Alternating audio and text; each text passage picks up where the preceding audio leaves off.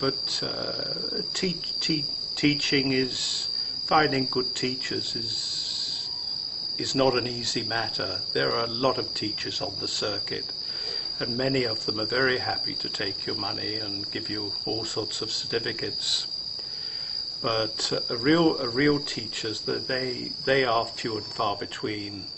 The Luang Por Chahs of this world and Buddhadasa, and there are many others as well.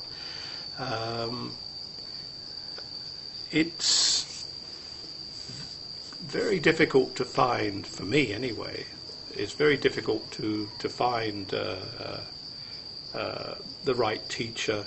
And I remember Ajahn Sumedho saying he went to see Luang Por Chah, and he found him and he realized what a teacher he was, and he said, well, you just don't leave a teacher like that. You just hang around and let things go their own way.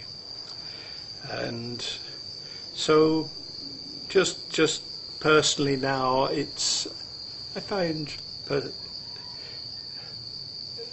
it's an interesting problem. Finding the right teacher, yes, it's very difficult.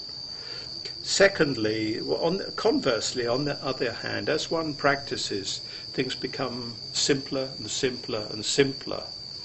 But I think finding the right teacher, or finding a good teacher, you can sort everything out yourself if you're given time.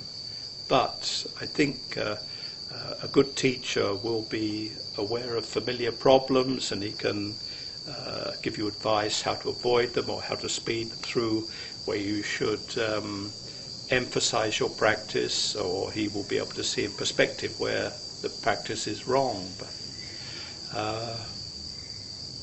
still looking.